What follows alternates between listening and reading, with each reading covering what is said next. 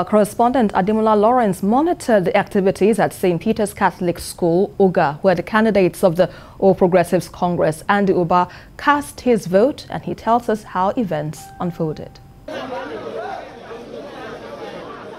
The 2021 Anambra State Governorship election started late in the majority of the wards in Uga community.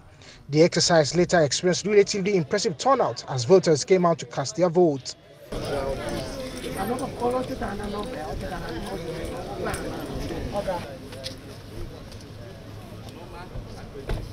At about 11:25 in the morning, the candidate of the All Progressive Congress APC in the election, Andy Uba, cast his vote at Ward 1 Unit 17 polling station located at St. Peter's Catholic School, Uga.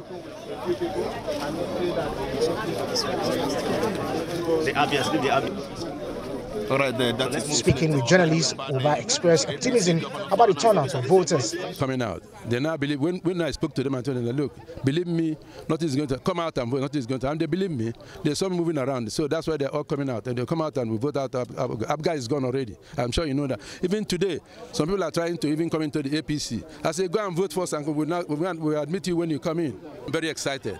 What is happening here? You can see the calm and peace that is happening right here. That same thing is all over the place I've been. Everywhere is calm and peace. They're all coming out, turning out in masses to vote. And now we're going to vote out this party, APGA here. We're going to vote out APGA, vote out PDP. Everything is happening the way we want it to happen. One of the voters, Blessing Okonkwo, who is a person with disability, urged citizens of the state to come out and vote. So that's my vote as a good citizen of Anambra State. Okay. So what do you advise to other people who are probably being pessimistic? Yeah, they should take encouragement from others to come out and vote. Are you getting me? They have to take courage. If they see people coming out, they will join people come out and the others. Some voters also allayed fears concerning the sit-at-home order suspended by IPOB. Well, everywhere is peaceful. Nobody is talking about agitation or anything.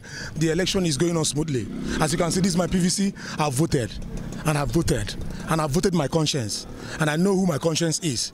And I know how far we've suffered in this area. So I know my conscience. I voted my conscience. I believe that Anambra State needs a change.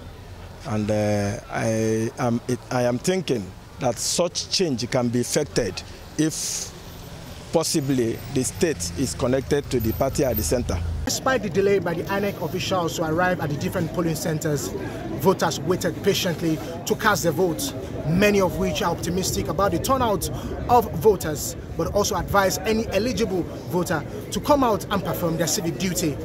Ademola Lawrence, TVC News, Uga.